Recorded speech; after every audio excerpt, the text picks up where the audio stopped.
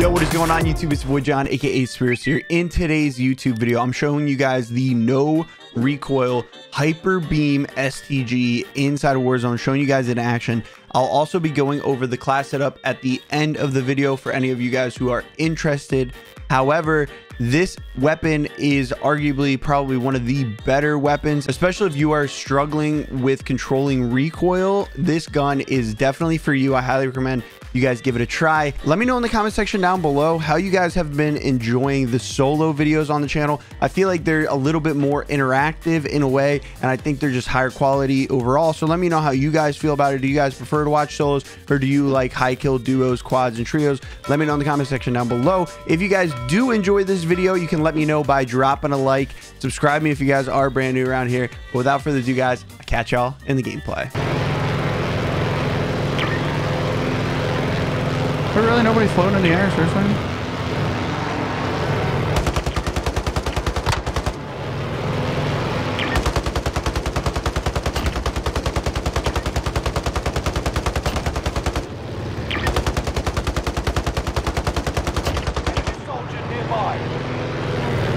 Coco with 3 piece, baby.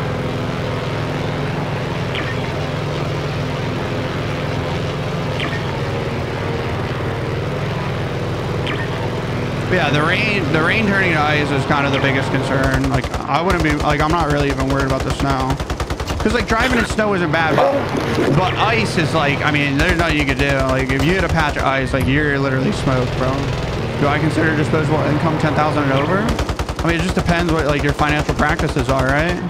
If you only make $500 a month, but your rent's only 50 bucks, or you live for free, and then you're already saving, you know, 20-30% of your check, then that's the rest is disposable now. Like, it just depends on everybody's financial situation. But if you want to go about it in a way that, like, you want to have a certain amount in the bank before you start spending money, I mean, that's another good way to go about it, you know? But it really just depends on the person. Because everyone does have different financial situations. So, I mean, I always wanted to go to college. What did your parents say when you didn't want to go to college? I always wanted to go to college. I went to college.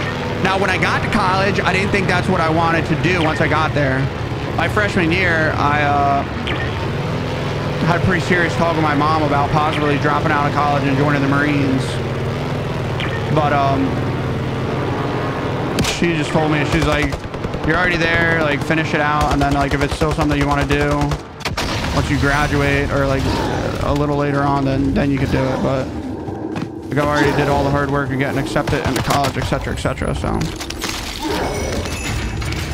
but I always wanted to go to college. I like, school's not really for me necessarily, but, like, I don't know. College was the best thing that happened to me. I grew up a lot when I went to college. It was like my coming of age experience. You know, like, I learned the value of hard work and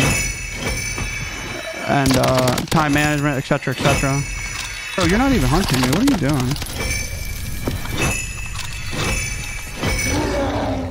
Where the hell is this guy at?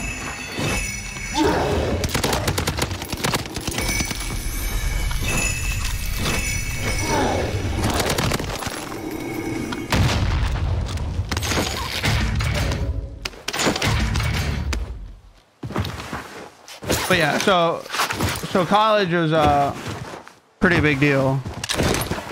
For me, at least, you know, like for me, it wasn't even like I did learn a lot. Like, don't get it twisted. Like, I learned a lot, but the main thing that I learned was about myself, you know? Like, as cheesy as it sounds, stupid, right? It sounds so whack. Like, oh, that's stupid. But, like, it's the truth. You know, I learned more about myself in college than I did, you know, education-wise. I mean, I retained a lot of the information. I have a degree in business administration with a focus in entrepreneurship, and then a minor in information systems. And I apply what I learned in business school a lot to what I do with content creation and how I run my stream and my YouTube channel, etc., etc. But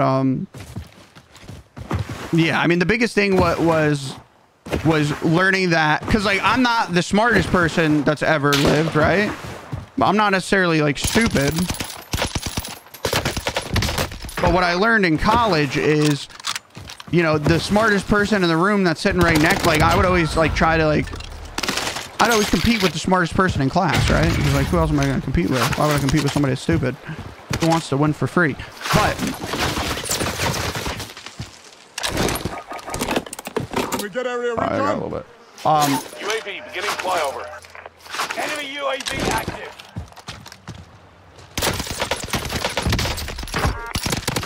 When it came to the smartest person in the room and trying to compete with them, it turned into realizing that, you know, I don't have to be smarter than them.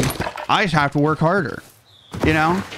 While they're, you know, going out and partying or whatever, I was in my apartment studying for like 10 hours, 15 hours, right?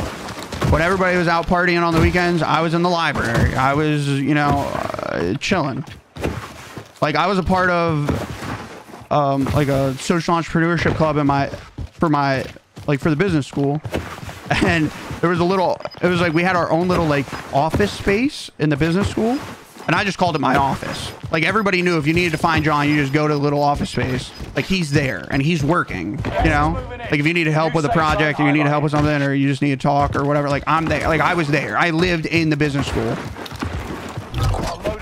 I was literally like, it was 24/7. Like it ended up becoming a problem, to be completely honest. Like it ended up straining a lot of relationships and stuff like that because all I wanted to do was work. Like I wanted to be the best. I wanted to be the smartest. I wanted to be on top.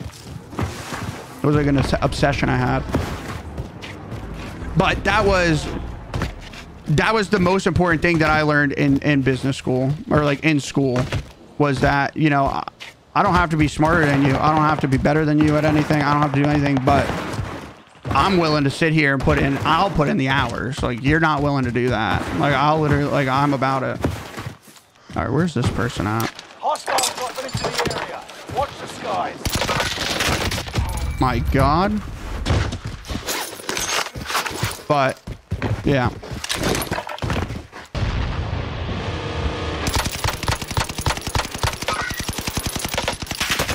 I'm gonna MP40 him. Out of some disrespect, Kyle.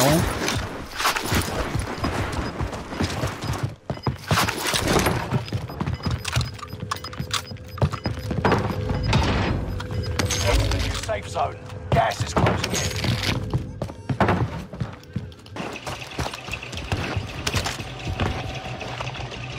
Already have one. Nice. Some recon out here. You're a bro. Sitting there with Ghost, dude. My God. I should have known. The GI Bill is like, that is craziness. You can literally get paid for going to school and they'll pay for your school.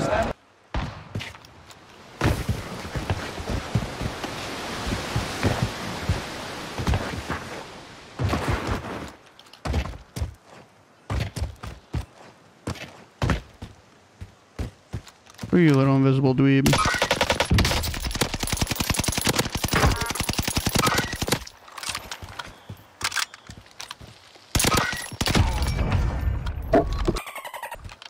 Maybe. I mean, I am using invisible scan, but I mean, I literally spotted you with my hawk eyeballs, brother. Little Batavius. Gas is moving in. New safe zone highlighted.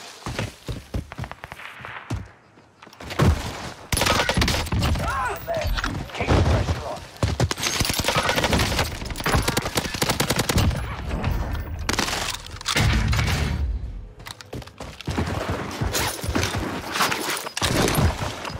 Like, this is an unwinnable circle, bro.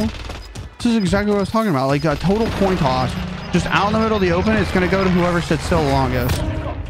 I hate that, bro. I'm about to go sit still for a long time. I'm about to just go sit still for a long time. Hold up. Let me just win this game. Like, this is... oh, I hate that. Like, there's not a building that could be on, like, perched. You know, like, perched up top, looking around. Being, like, a dominant force on the map. Instead, I gotta, like, lay here like a little... a weenie. Look at this guy. I'm on the shooter.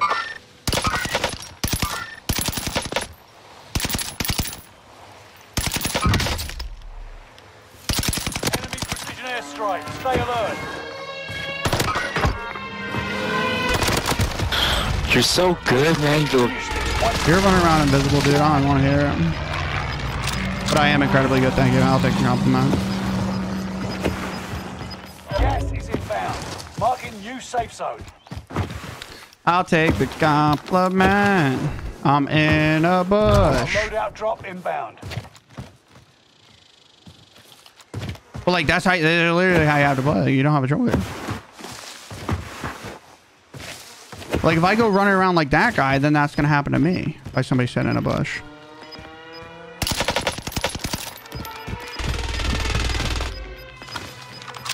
Gas is inbound.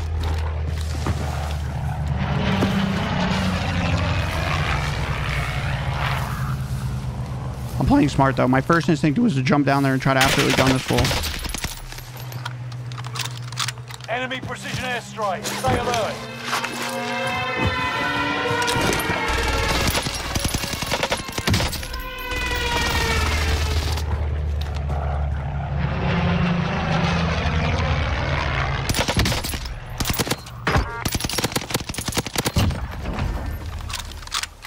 I should be getting rotated on. Like, I would have... Okay, so there's 2 people down to my down left because somebody just stunned and flashed or double stunned or something. I don't know. And then, I mean, in theory, it's almost too easy of a read that somebody would be in that because it is the only piece of hard cover.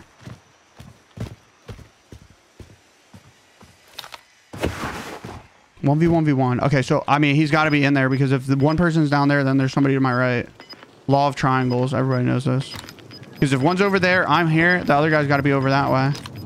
He could still be up on my hill on my right. Safe zone. Gas What is this zone pool, bro?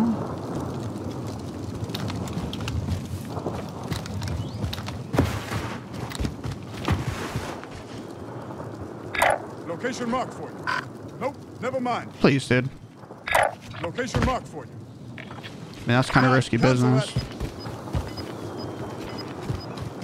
We'll see what happens. I have an airstrike to work with as well.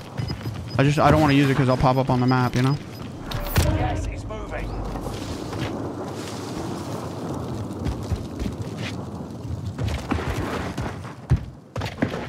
I'm only getting up here because I think I'll be able to kill both people before they kill me.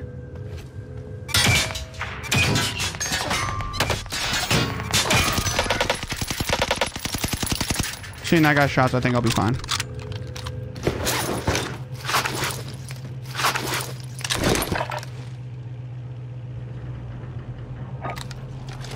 Prepare for airstrike. You gotta be kidding, man. I think I killed myself. Phoenix 3, strike inbound.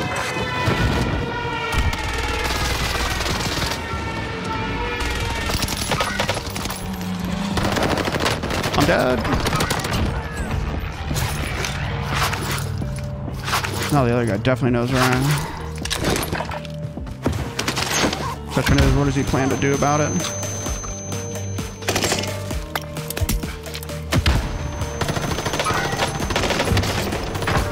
Double stun and invis skin. How does it feel to get disrespected? Get up, little reindeer dog! You're invisible as well! You son of a gun, double stun, little man. You little double stun son of a gun. Get him out of here. Get him out of here. We'll be seeing you, bud. Let's go. A little W. STG's an absolute beam machine, excuse me. And you do gotta play slow. Like, you gotta pump the brakes at the end game, which is something I'm not good at. But you gotta pump the brakes and think, because you gotta put yourself in a good position. All right, so if you guys made it this far into the video, this is the STG build that I was rocking. I have the Mercury silencer, the VDD 760, the SVT-40 scope 3x6, and then the stock, I have the VDD Precision. For the underbarrel, I'm using the cover foregrip. The rear grip, I'm using the taped. The perk is vital, and then the second perk is fully loaded. Now, this is where things get interesting. This is what makes it really beamy, and that is going to be the ammo type. For the magazine, I'm using the 7.62 Gorenko 50 round mags. These have less recoil, a higher fire rate, but it does have less damage. So that's why vital comes in really handy here, and aiming for headshots is absolutely crucial. With that, you guys obviously want to have on lengthen so your bullet velocity as high as possible. That's just kind of a no-brainer. Anyway, though, I hope you guys enjoyed the video. If you guys screenshot the build, share with a friend, anything of that nature, feel free to subscribe. Anyway, I hope you guys have a fantastic rest of your day, and I'll catch you all later.